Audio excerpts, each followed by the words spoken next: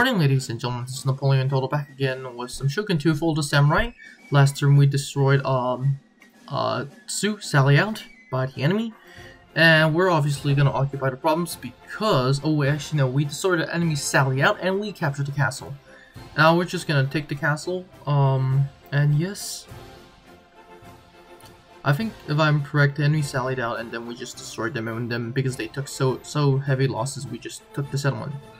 But off the bat, we're just gonna upgrade our general, and we're gonna do side rule for Rolf because that minuses the upkeep for our armies, so that's wonderful. Elsewhere, the war with the British is still going on. I decided to declare war on the Mikasa and then send an army to invade. The enemy does have a massive army consisting of a lot of this cavalry. Off the bat, they're pretty terrifying. So yes, but I always have a way to deal with cavalry spams. Our bombardment failed to do any damage, but that's fine. Elsewhere, I'm still moving my troops down south, and with the new railroads, it's getting more and more simpler. So that's a good thing. 3 more lifeguards join the fray, and they're not going to be there if the enemy sallies out, but when the enemy sallies out, it's going to be a wonderful show. So yes, we're going to continue. As you can see in Tango, which I recently just took, I do have an army. But as of right now, the Yodo, who are fighting the United Kingdom, or the British Empire, I decided to request alliance, which is satisfactory. A trade agreement that is also satisfactory, but as of right now, I want a trade agreement and some military access. I'm going to offer 10 for 20, and the deal is satisfactory. But however, they decided to up the game by asking for indefinite, and they just were like, yep, we agree. I demanded for some payment, but they're like, nope, we are not interested to give you any money after you just literally asked us for indefinite military access, so that's very interesting. This does mean that I have literally all rights to march through their lands, and because they are literally what is separating my 2 armies from marching to the UK's provinces, we are just going to invade through their territory. Also gives me a good reason to why I'm moving a lot of spies. In this mod, for some reason, I kind of feel like spies, when they are spotted on enemy, well, I should say foreign terrain, it makes the people unhappy. So that's a problem. Once again, I do have army. I have an agent, Boris. Yes, this guy has been a long time, and he is just gonna wound another enemy, so that's wonderful. Boris has been very helpful throughout my entire campaign, and we're just gonna continue to march on. The army in Tango, not to be confused with Tango in Africa, is just gonna be marching on to the enemy fortress, but as of right now, we're not doing that because we need to replenish. Everything else is wonderful. Now we are doing armored and iron steamers, which is a good step for ironclads. Unfortunately, I do not think we have too much naval battles as of right now. We do not have a single naval battle as of right now. But yes, that is wonderful. The British appear with this massive army, and the enemy doesn't do anything, which is weird, because I am besieging their settlement with 2, essentially 1 full stack and another half stack. It is a smart idea not to do anything, but that makes them very acceptable to auto-resolve, but we're just going to continue the siege, because you have to remember, guys, if you put the enemy in siege mode, they will start taking losses, and once they've taken more than enough losses, they will start taking, it makes them very acceptable to auto-resolve. As of right now, there are 2 British armies in the field, 3 if you count that mini 1 stack, but as of right now, I'm not focused on that, because I'm just trying to get more units off the bat, and we are just trying to prepare to move to take the new settlement. But as of right now, I'm just seeing what units can be moved, but I decided to move a pretty good chunk of my army, with my advisor, of course. And I decided to move on to Tamaji. And obviously it is a assaultable battle, but we're not going to assault because I'm really trying to get a response from the British. I do not seriously believe that the British only have 2 armies in the field. That is literally Actually not even 2, they only have 1 full stack army, 1 destroyed army, and 1 army that's being held up in the fortress.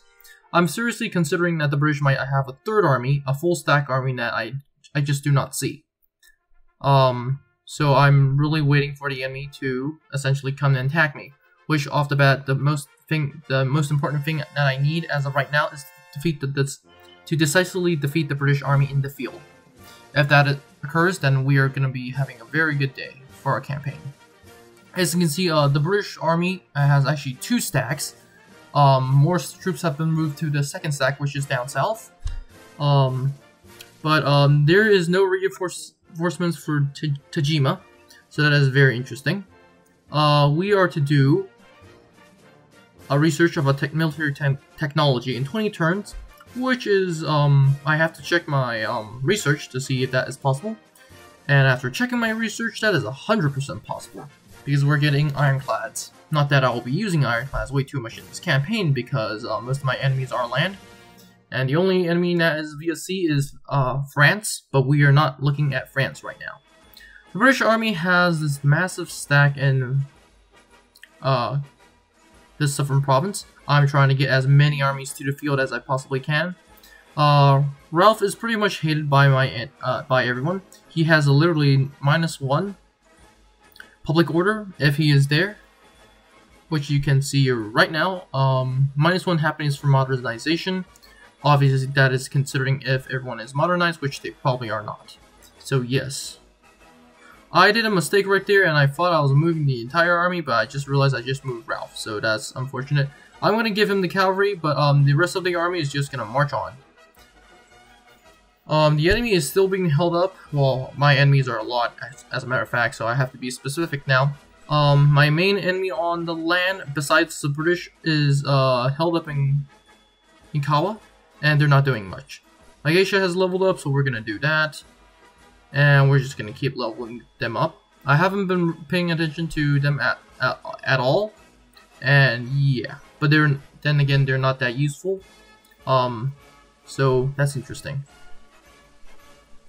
I'm going to send them elsewhere to, like, essentially go around and make my population happy. To be exact, it's more like making my nobles happy, but yes. Is there anything else I want to do? I have to exempt some provinces from taxes. What I find about in Shogun 2 is that there are 3 types of provinces. The provinces that hate you no matter what you do, the provinces that love you no matter what you do, and the 3rd type is the in-between.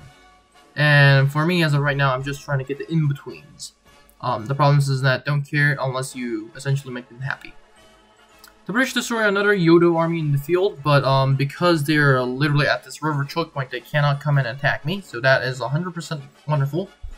Tajima is still being sieged out. I'm scouting to see if there's another British army in the field, but as of right now, the only British armies in the field that I see is this one, and another one down south. The enemy is wounded, and yes, this army is without a general, and the other army is held up in Kawachi, so that's interesting. Yes, so we're gonna prepare to assault Kawachi. Elsewhere in Mikawa, the enemy is not coming out to attack us, which means we are gonna continue bombard them and have them take attrition. But yes, everything else is fine, I think. I'm gonna have my military advisors strength troops, which is once again what military advisors are for, and we're just gonna continue on. A lot of busy stuff, not a lot of battles because all hell is breaking through with us. Essentially, we are at war with the British, a powerful empire, and as we'll see later on, almost every Japanese faction that we will know. So we're gonna end the turn, and Tabama is being held by the Yodo, so that's gonna be problematic because they're gonna be in my way, essentially.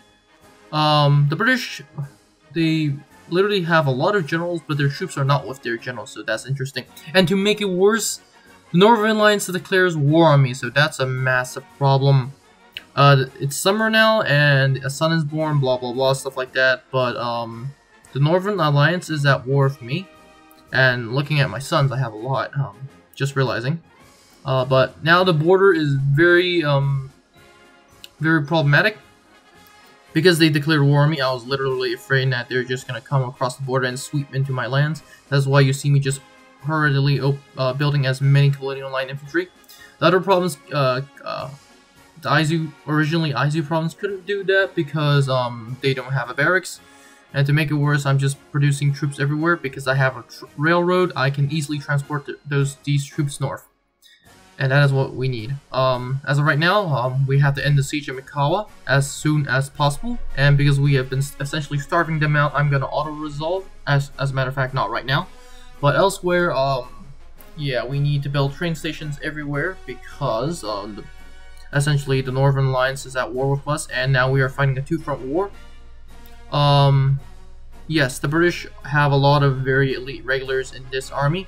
Especially a lot of guns, howitzers, mortars, and elite infantry, but not as much as the second army that we will eventually see. This army, we're just going to continue the siege. Everywhere around the field, we are continuing the siege, but now we have more troops just feeding into this, essentially a meat grinder. I'm going to exempt this province from taxes for obvious reasons, because they probably don't want to be taxed, and we're going to move into Jima, and we're going to auto-resolve this battle with those troops. That is interesting. I order a night attack, but they're unhappy. So I decided to save it, and it's still auto-resolve. It is a pretty interesting sight because we're taking a lot less casualties, and we capture a mortar team. We've taken 505, while they've lost pretty much a lot. So yes, we're gonna build stuff back up after we destroyed them, obviously. And we're just going to continue down south, but we need to have our army replenished first, and then we can move. Looking on the map, the British have a lot more provinces, one island, and yes, so that's interesting. In the north, once again, we have the border. Everything is doing its best. I'm going to be building stables, and that is going to be very important because I need cavalry, at least cavalry that can actually do damage instead of just charging down the enemy. And so yes, you can see, as you guys can see, we have this massive railway stretching from north to south. And yes, once again, I am recruiting a lot more units to fund, to literally stop the Northern Alliance at this point. If it's possible, I will decide to attack eventually. The British army is now sieging Setsu, and I was hoping that the British destroy or take Setsu so I can attack them. But I don't think it's going to be that simple. The Yodo, I don't know what they're doing. I know they have a massive army, but they're just not doing anything. Okay, the enemy decides to come out, and because I'm more worried about I'm not interested in fighting this battle, so I decide to auto-resolve with the balance bar so in my favor. I decide to auto-resolve, and we've lost 300 out of a lot. They've lost their entire garrison, and we've just taken the place. Which is why I decide to auto-resolve, because I cannot guarantee myself that I will kill every single person, so I decide to auto-resolve. Which, if you think about it, it helps my situation, because now we are fighting the north, and I need troops on the northern border. Wow, speaking is a little bit hard today. Yes, so deciding to recruit as many units, I decided to go for some Marines, because Marines are what we need. It's not it, but yes.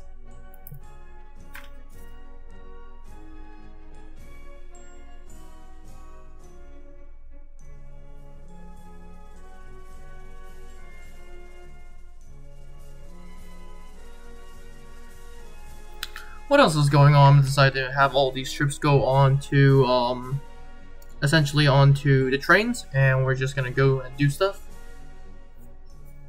And so, yes.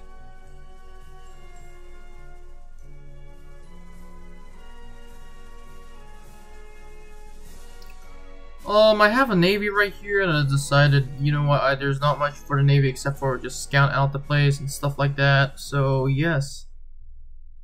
I decided to do that.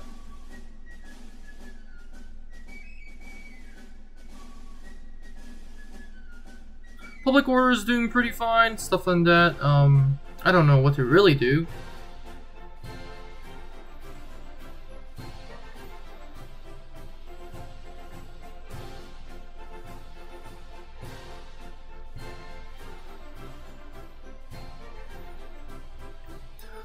Yes, stuff like that.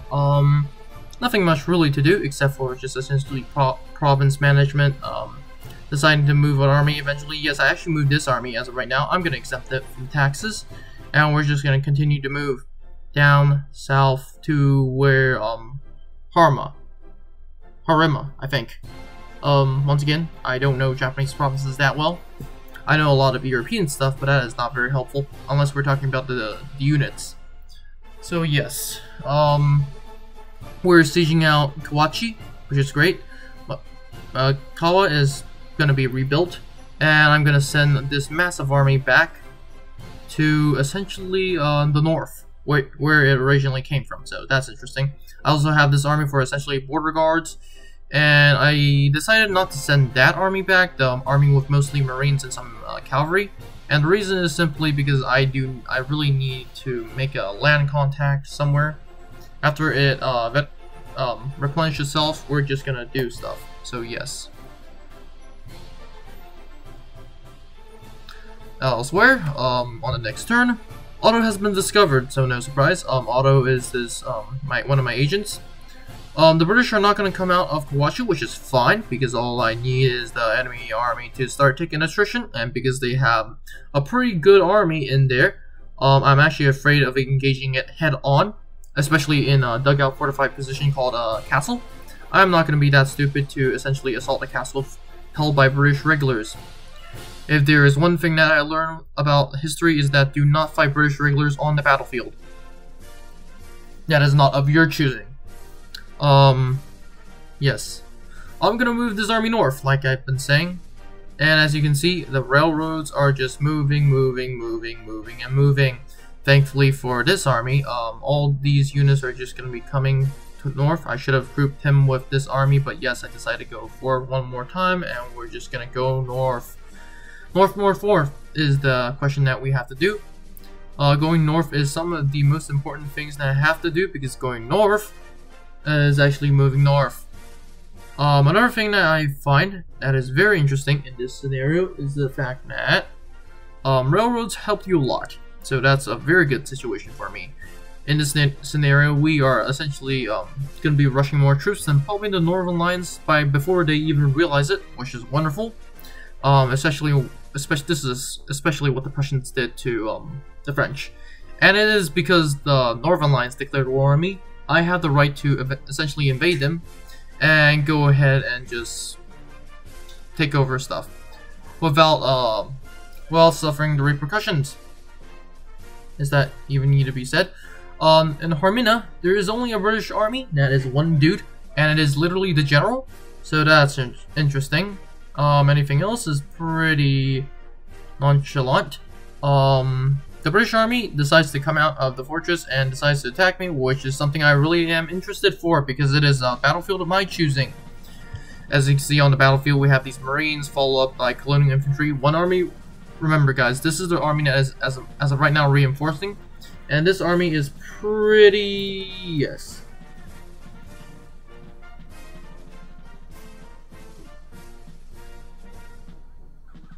As you can see, my other armies are just going onto the field. And yes, my cavalry, and we're just gonna do stuff. My general is with this cavalry. As a matter of fact, the general that I'm talking about is Rolf. He has been a very great help throughout my campaign. As a matter of fact, he's Imperial kin, which makes him even better. But he's gonna meet up with my general that has been fighting ever since we've arrived, and that general is Gunther. Gunther in this Shako, and his white facings are pretty much one of my best generals as of this time. He actually he was the one that I wanted to adopt it.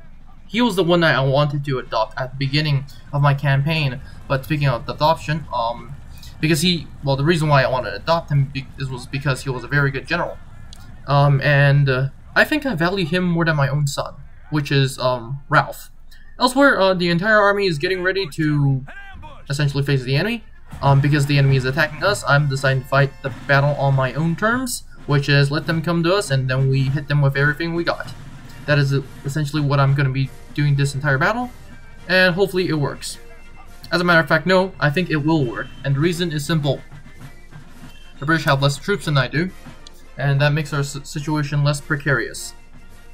Not that I will even be fearing battle, but like, in a field battle, I think I have the upper hand, no matter what army that comes against me. If I'm assaulting a place, I'll consider a lot of things before I order the assault, but if I'm defending, I won't even hesitate. As of the enemy army, we have these lifeguards, and right here in the front we have some essentially riflemen. Not quite sure what type of rifles these are, but they look pretty elite. For those that are wondering how the heck do I know they're riflemen, it is simple. In the British Army, if you wear red, you're the infantry. Well, to be specific, you're a type of infantry. If you're a green, you are definitely 100% a rifleman or a skirmisher. Some skirmishers wear red, I know that. But anyway, in front of these we have some Highland Foot. I'm forgetting the actual unit of this regiment, but stuff like that. In front of them we have our sepoys, not our sepoys, the enemy sepoys. Indian troops. We have some colonial line infantry for the British. Looking pretty dang similar to the Americans, except for the only difference is obviously the red scarlet uniforms. As I said, obviously the red scarlet uniforms were adopted by the British Empire because literally it was the cheapest dye. Yes, our army is going to be moving forward because the enemy is going to be coming straight at us. Most of the enemy army, despite what what is being seen on screen, is mostly militia, which are once again a lot in number, but they have terrible morale. So yes, the enemy lifeguards, which is one of their best cavalry that they will ever deploy on the battlefield, better than any cavalry I have, is gonna get shot to pieces by my guys because they are doing literally charge of the heavy brigade. Literally, this is not how you use cavalry. They will literally get shot up. But surprisingly, the enemy still charges on, so that's impressive. Until they're all dead, of course. So yeah. Looking at the casualties list, essentially the entire 53 unit of lifeguards are shot away. Yes, those heavy breastplates will not be doing anything against them. As a matter of fact, for those that are interesting, the French did some testing. Actually, Napoleon himself did some testing on breastplates. And for those that are interested, what breastplates is this essentially this piece of armor that is supposed to protect the rider in case of a sword slash, a gunshot, or something like that. It was turned out that pistols could theoretically be stopped by a breastplate, and swords, of course, too. Although it will more than definitely knock the rider off the horse, which is a problem. The enemy is attacking with their militia in front, not a bad strategy. This Highland Foot is coming along with them. And if there is one unit in the British Army that I fear the most is the Highlanders. And yes, the Highlanders, the Grenadier Guards, the Coldstream Guards, the Highland Guards, the Welsh Guards, the Irish Guards, yeah, I fear them the most. But, in particular, the Highlanders. Behind them we have the Sepoys. Actually, no, in front of them we have the Sepoys. So yes. I'm gonna move my entire army back, and that is because I have these wonderful cannon emplacements setting up. However, for this battle, for some reason, our cannons are firing duds. As you can see right now. The one that just fired was a dud, so it didn't go off as much as I wanted. The enemy is going to be performing essentially a suicidal charge. It's coming across us like nothing's happening. And we're just going to open fire with everything we essentially got. I do not know what the enemy was thinking, because now they're essentially what you're seeing on the screen is the enemy's artillery is going to be charging straight towards us. I have to give the AI props for doing this. Yes, a very nice idea. Sending a 12-pounder straight towards me is a great idea. Not that it's gonna get shot.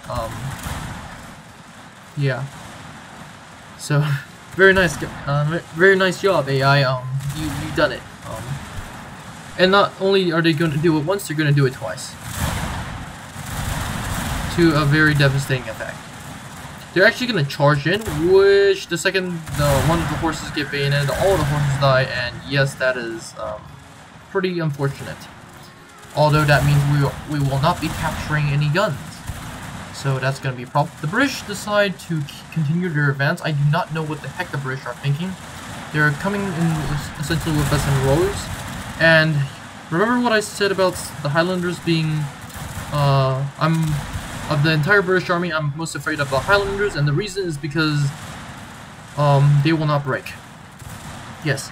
The most terrifying unit is not a unit that is doing very well. The most terrifying unit is the unit that does not break until it gets shot to pieces.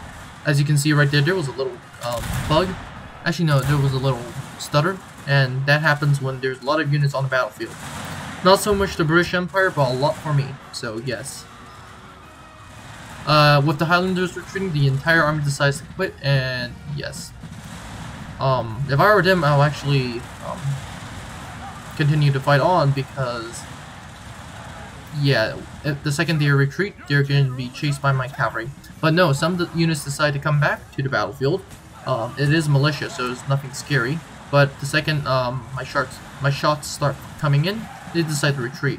But you have to give props to the guy who's leading them. This Englishman, this British officer who's leading them, it looks pretty neat. However, as yeah, everyone's just retreating at this point, and we have essentially taken the field. We are victorious.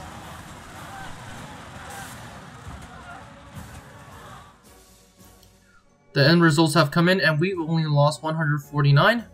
The enemy army was actually half the size of mine, which makes it really questionable why they held out. They could have sent another British army to reinforce this army, but then once again, the British army itself is actually sieging Kyoto province, so that's going to be interesting. The Kyoto decided to help me in their fight, sieging Kawachi, and now with Boris detected, I can only move my army into Harmina, and we're just going to take Harmina. Now, Harmina, after taking Harmina, what it's going to do is split the British Empire in half.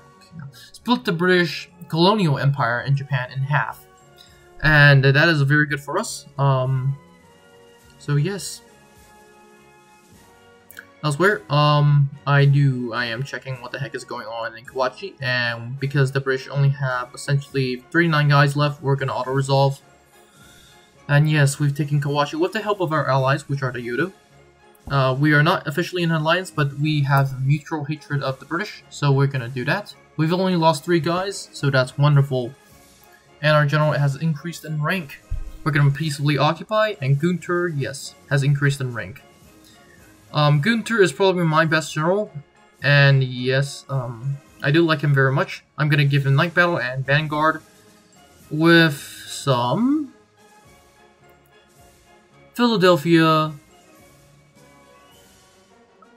a Philadelphia pistol, I guess. That's gonna help him with assassination, because it's gonna help him with keeping assassins at bay. Elsewhere, I have this massive, well, not a massive, a half-stack army in Mikawa, and I'm just gonna scout Odawara. And as you can see, it says there's no units there, so I get a little bit cocky and decide, so you know what? Yeah, it's now or never. The enemy is gonna have deployed at least an army there. So we're gonna attack that. I cannot merge my army anymore because it is massive. It is full. So we're just gonna move via train to this province. I was about to say outer Manchuria, but that isn't the case. We're gonna immediately lead the offensive because this army is 100% massive. Yes, I do not know why it keeps saying that the destination is outer Manchuria. That's kind of weird. Oh, we are not even connected by rail, as a matter of fact. We are not even connected by sea. Well, we are connected by sea. It's just stuff. Another thing that has been or is going on is the fact that everything is doing a very good job. So yes, in terms of the army strength, everything is going pretty dang well. I am trying to produce stables because I need cavalry that can actually perform well on the battlefield. The British have their lifeguards. I need to have cavalry unit, and I'm just actually gonna take a British general on 1v1. It is a highly 100% auto-resolvable battle, and I don't think we're gonna take a single casualty. Yep, we didn't take a single casualty. We wiped out a British general. That is not even British looking, so that's weird. I guess what the British did was, because in Shogun 2 there are disloyal generals, and if that disloyalty flows above 100%, then the British are just gonna recruit them, so stuff like that. Anyway, I'm actually pretty liking the progress of this war. I am going deep into enemy territory, which means if the British has an army, it's gonna be a heated battle. However, because of my entrance, I am essentially the new, head of the European powers, and a lot of Japanese clans are gonna hate me because I'm getting a lot way too powerful. So yes, we're gonna see what the British do. The British make some movement. They want a peace treaty, which is obviously a sign of weakness. Now I'm considering not just to take it over their entire province, but I do not know why the British declare war only to have a peace treaty. But anyway, that is the video. That is this episode. So have a great day, and I'll see you in the next one. Bye. Now before you leave, I would like to thank you very much for watching this video. I will be honored if you could like and subscribe to the channel. Remember, more videos are coming out, so it is a good idea to click on that notification button. Anyways, have a great day, and I'll see you in the next one.